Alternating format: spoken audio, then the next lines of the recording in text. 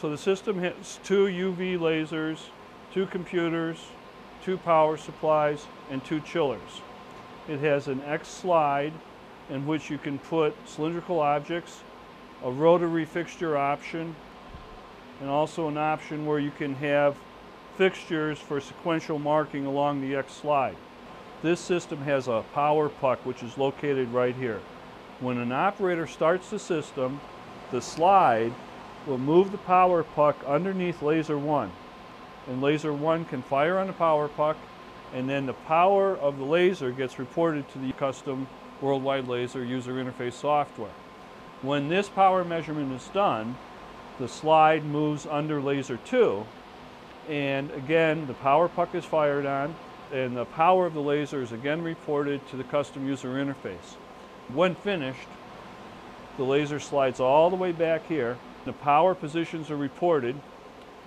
The operator can then make a decision whether the power levels are correct or incorrect, and if they're correct, they can start laser operations. If they're incorrect, then laser operations won't start, and they can do the power measurement cycle again.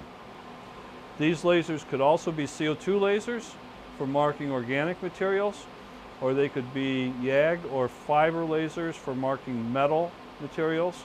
These UV lasers are particularly suited for medical devices or implantable medical devices, as they transfer very little heat into the product. In this case, we're going to use a cylindrical fixture in station 3 to demonstrate the system. So we close the door and we're ready to start the system. The slide is going to go to its home position and then reset so that the motion system has proper location, and then we can start the actual cycle. There's a power puck attached to the slide. It's going to move under laser 1. The laser is going to fire on the power puck and measure the laser power. The laser power is going to be reported up here so the user can see what the laser power is, and then it's going to slide under laser 2 and measure, again using the power puck, the power on laser 2, and that also will be reported up here. The operator is now given an option: is that proper power reading or not?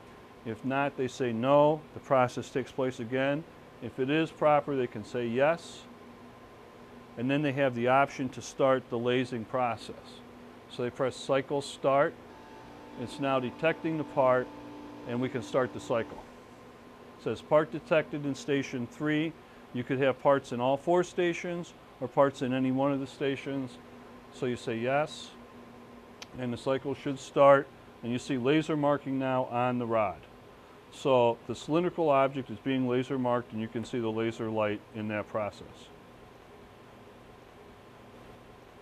If the E-stop is pressed at this point, all motion is stopped, the laser is shut off, the fans are shut off, the computers are shut off, so there's no chance of any danger or injury to the operator. Whatever happened to cause the operator to press the emergency stop, wrong part not being marked properly, whatever, can be fixed and verified, and the door can be closed, and then you go around and turn on power and recycle the system.